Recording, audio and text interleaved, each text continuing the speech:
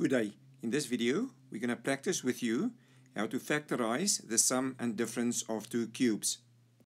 When we factorize the difference or sum of two cubes, we will end up with two factors, a smaller bracket that has two terms in it, and a bigger bracket that will have three terms in it. Now you take the cube root of this value and you write it here. You write down this sign over here. And then you write the cube root of this value over there. This is quite easy because it looks exactly the same as here, just without the cubes. Now to find the three values inside this bracket, you leave this out totally for a moment. You use the values in here. You take this x, you square it, and you write it there. You take this term times this term, which is minus xy, change the sign and write it here. Lastly, you take this rear term and you times it by itself and you write it there. Minus y times minus y is plus y squared.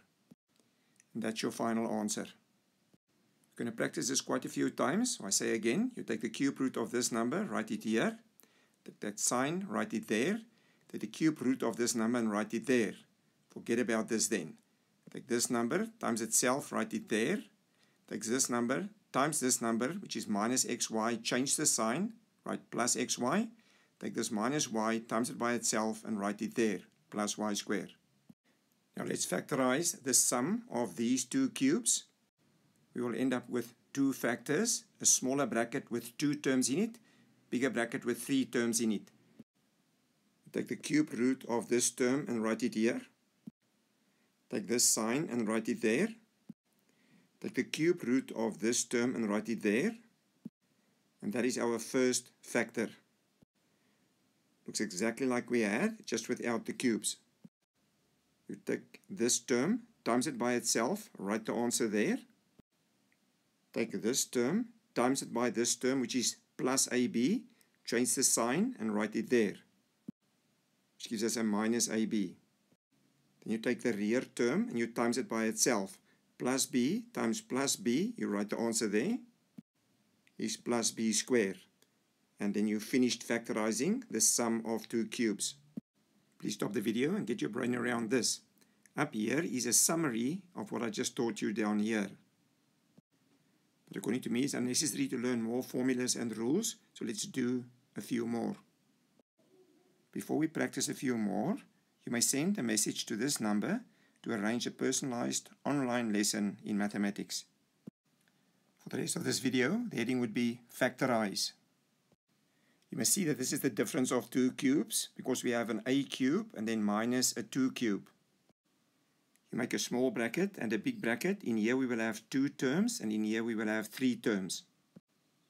In the first bracket, we will take the cube root of this term. The cube root of a cube will be a. We'll write that sign over there. The cube root of 8 I write there, which is 2.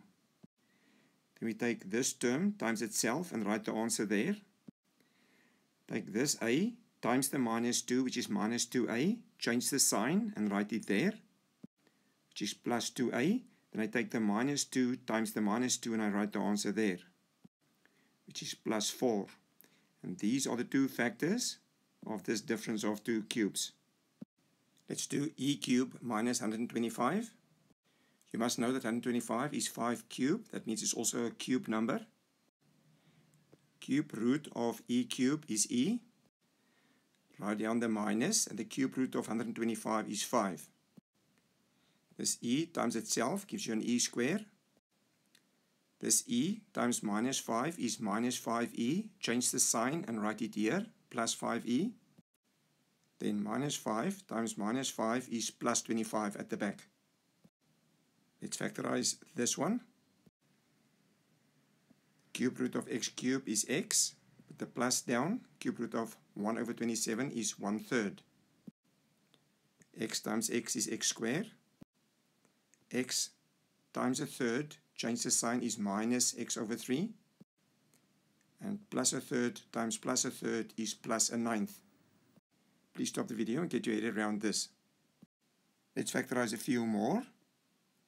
Here is again the difference of two cubes. First you must know that 64x cubed is 4x all cubed.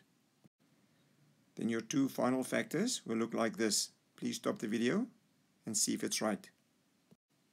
Next you have to factorize this one. First we will remove a common factor of 2 from both the terms. Then again we have the difference of two cubes, which will end up looking like this. So factorizing this will end up with these three factors. Please stop the video and get your head around this one. Please stop the video and see if you can factorize these two expressions.